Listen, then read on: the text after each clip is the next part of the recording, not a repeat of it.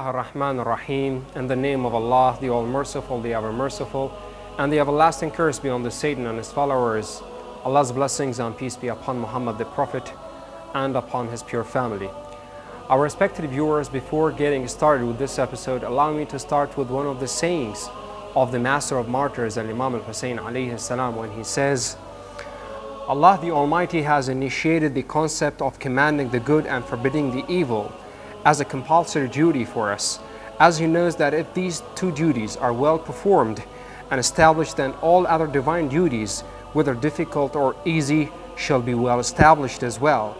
And this commandment and forbiddance shall invite people to Islam and secure the rights of the wronged people, as well as arouse opposition against tyrants and transgressors. Our respected viewers, peace be upon you and welcome to Imam Hussein, a series of episodes in which we talk about the different stages of Imam Hussein's life, starting from his miraculous birthday, then talking about some of the stories and events happened to him during his life, and then mentioning some of the prophetic quotes said in his right, until we end up with his unmatchable martyrdom. My name is Hassan Hadi and I'm honored to be hosting this program. Our respected viewers, in the last episode we spoke about why Imam Hussein had to escape Medina heading towards Mecca due to the political pressures the Imam was put under, and we also spoke about Imam Hussein alayhi salam paying pilgrimage to his grandfather, the Prophet of Islam.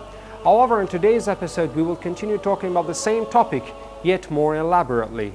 Our respected viewers, after paying pilgrimage to his grandfather's grave, Imam Hussein alayhi salam next visited the grave of his beloved mother, the mistress of the women of all the worlds, Fatima al-Zahra al-Batul alayhi salam.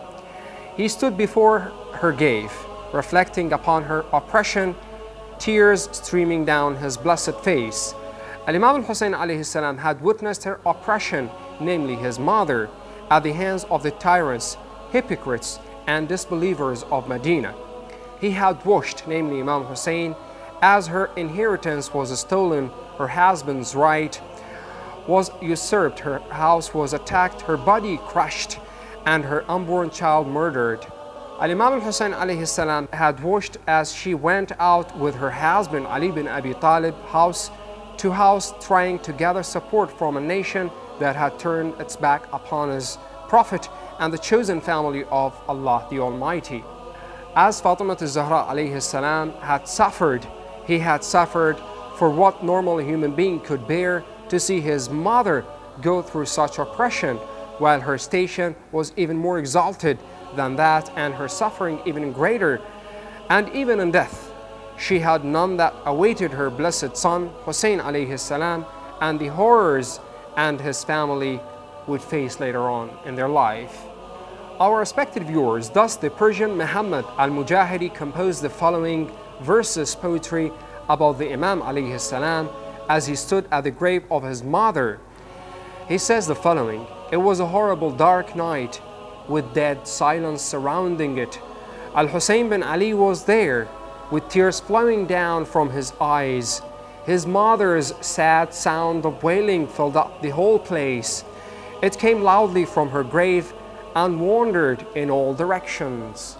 Finally, our respected viewers, Imam Hussein alayhi salam visited the sacred grave of his brother Imam al-Hassan alayhi salam to pay his final respects before returning home. There he composed his final will and testament to his brother Muhammad bin al-Hanafiyyah. In it he wrote, namely Imam al-Hussein, "My offspring against Yazid." In it, Imam al-Hussein alayhi salam wrote the following: "My uprising against Yazid is neither for the sake of creating fitna and corruption in the land, nor for amusement or to satisfy my own ego. Rather, it is for the sake of reforming the affairs of my grandfather's nation. After handing the will to his brother, he left Medina with his family filled with sorrow as well as a firm resolve. As he left, he recited the verse from the Holy Quran. Then he left it out of fear while he kept on the lookout. He said, 'My Lord, save me from the unjust people.'" Peace be upon you, O Master of Martyrs, when you were born and when you were martyred. and when you will be resurrected. Our respected viewers, this is the end of today's episode. Let's pray that Allah the Almighty hasten the reappearance of the master of our time to interpret the message of his grandfather when he says, "I only desire to spread good values and to prevent evil." Thank you very much indeed for joining us. Wassalamu alaikum wa rahmatullahi wa barakatuh.